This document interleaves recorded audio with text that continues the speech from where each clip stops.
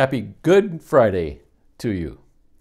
We read in 1 Corinthians chapter 15, "For I delivered to you first of all that which I also received, that Christ died for our sins according to the Scriptures, and that he was buried, and that he rose again the third day according to the Scriptures."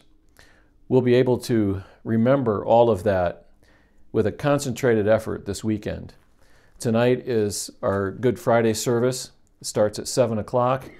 We'll be combining with Faith and Oakfield and First for a time of remembrance of the Lord's death.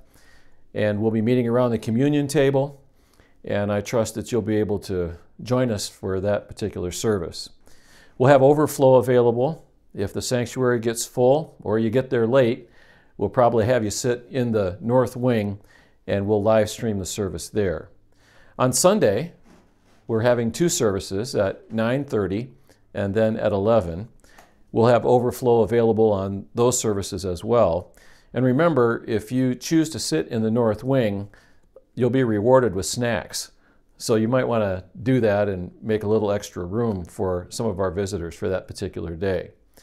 Now, as to the theme for Sunday, well, that's not hard to figure out. It's the resurrection of Jesus Christ. But every event has a context.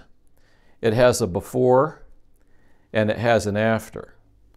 Now, I know you're probably thinking, well, I already know the context. It was the death and the burial and the resurrection. But there's a much larger context to the resurrection than we typically think about.